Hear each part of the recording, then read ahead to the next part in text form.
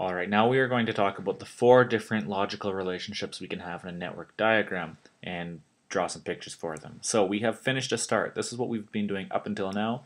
We have start to start, finish to finish, and start to finish. So first of all, let's start off with what we already know. Finish to start relationships look something like this. Imagine if you had a Gantt chart. Your Gantt chart would look something like this, right? We're going to drag these guys up. Maybe if you only had two activities, you're familiar with something that looks like this, right? We would have activity A and we would have activity B, and this would be duration going along that side. So you can imagine there would be this little arrow here that connects the finish of this guy, comes down and goes to the start of this guy. Well, something else we could do is we learned in the last video about lag. So we could also have something that looks like this. We could have A, and then we could have a little bit of a gap. So let's go, instead of putting this right here, we're going to shift it over to the right a little bit, and then when you go and draw on your little arrow here, you have some duration here. So for example, this would just be a regular finish to start relationship, and this guy here might say this was 2 days or something. We're just making that number up. This would be a finish to start 2 FS2 relationship. So this guy, we'd have activity A, we'd have activity B, and activity B can't start until 2 days after activity A has finished, right? From the finish to the start, there has to be 2 days. Whereas here, from the finish to the start, there's no restriction. It can just start. B can just start right after A is done. Now, if we were looking at this, there's a few different ways that we could draw this in a Gantt chart. So I might have just said these are Gantt charts, and if I did, I meant that they were PDM network diagrams. I'm pretty sure I said Gantt chart. Anyways, what we can do for a regular finish to start relationship, as we've been doing in previous examples, you can just draw an arrow, and that just gives you enough information to know that activity B can start once activity A is done. You can also, if you really want, you can technically write an FS above the line, although it's pretty redundant because just an arrow with nothing above it means it's a finish to start relationship. But if you did have, for example, a lag of 2 between these activities, then in that case you would have to write FS2. So what I would normally be in the habit of doing is if it's just a finish to start relationship, don't write anything, but if there is a finish to start relationship with lag, then write FS and whatever the lag is. In this case, activity A would finish, and then you would have to wait for 2 days before B can start.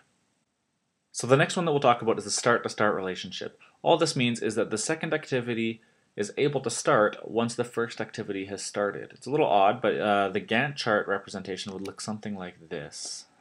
We would have our first activity here, and then wherever the first activity starts, whoops,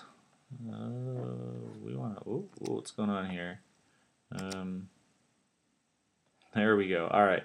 Once the first activity starts, the second activity can start. So if we go in here and we'll label this activity A and activity B, well, activity B can start as long as A is started. So if you wanted to think about the arrow to connect these, if that helps you, once this A, the point that A starts at is also the point where B can start at. If there was lag in this case, we would get something that looks more like this. We would have activity A, and say we have again maybe a lag of 2 days. Well, then B could start 2 days after A has started. So let's draw this in. All right, so we'd have activity A, we'd have activity B, and then from this point, our logic or the relationship here would just be like that. So we would have, in this case, this would be a start-start relationship, and in this case, this would maybe be a start-start2 or whatever this lag is that we're seeing. All right, so let's draw the 3 different ways that we can represent the PDM network diagram over here. So the 3 different connecting arrows that you might see depending on who's drawing your PDM network diagram. The first one would look like this. You would come off the start of the first activity, and the arrow would lead on over to the start of your next activity, right? This would be B depends on A, and it's a start-start relationship, right? B can start once A starts. The other way you can do it is someone would just draw just a regular straight arrow like we were doing before, but they would specify that this isn't a regular finish to start relationship. They would say this is a start to start, so they would just write start, SS over top of the arrow. This would be super important when you're doing your forward pass, backward pass, all that stuff.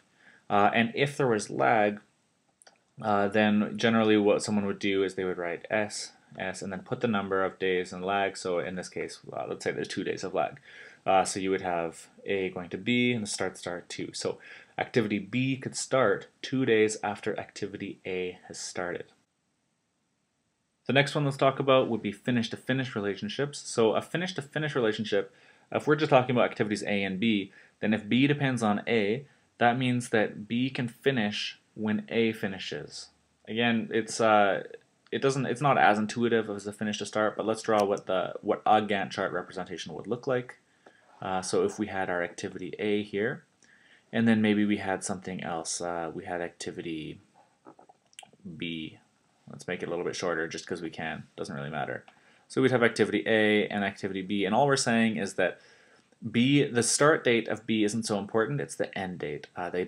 B can start wherever it wants as long as it finishes when A finishes. That's the restriction here. So our little connecting arrow would just look just like that.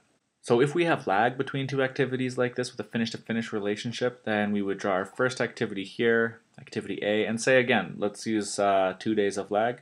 Then we would have some other activity maybe like that. We're not specifying the durations of the activity here, but we're saying that this is in fact activity A, and this is B. And then if we had a finish to finish 2 relationship, then this guy, activity B, could finish 2 days after activity A. So here at the top guy, this would just be a regular finish to finish relationship.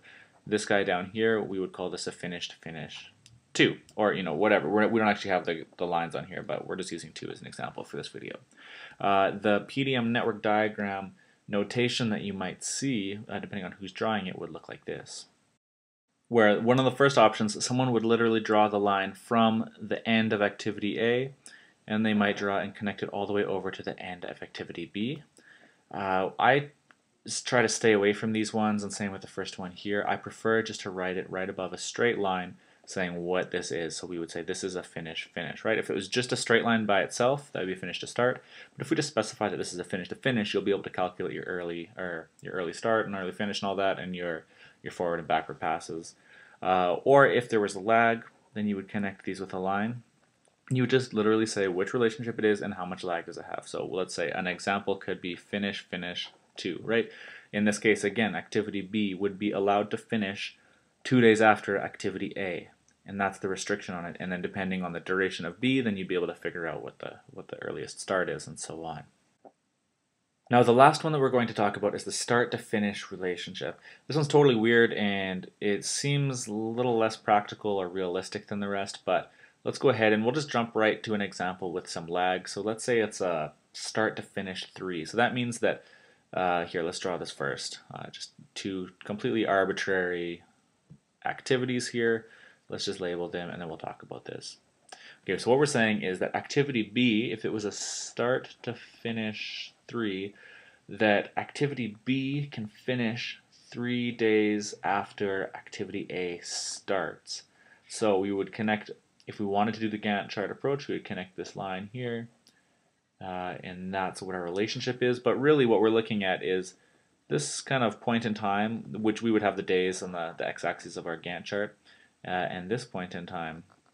All right, so this first line is the start of A, this line is the end of B, and the difference between this would be 3 days. So a little weird, but it can happen, and I might throw one of these on the future videos just for practice. But if we wanted to look at the PDM network diagram representation of this, or the notation, here's the 3 options that we can have. Where depending on who's drawing it, some people might literally go draw the arrow from the start to the finish, from the preceding to the succeeding activity. Again, but I would prefer to just draw a straight line, or a crooked line. Yeah, maybe it's, oops, let's redo that. We'll draw our straight line, and then we'll just say what type of relationship it is. If there's no lag, we can just write start to finish. And if there is some lag, for example, let's say 3 days, we could write start to finish 3. Alright, now the next 4 videos we're going to do is I will just do a more comprehensive example where we'll have in the next video finish to start, and then the video after that starts, finish, and start finish, just so you can actually work through these and see a little bit of what's actually going on with these different predecessor relationships.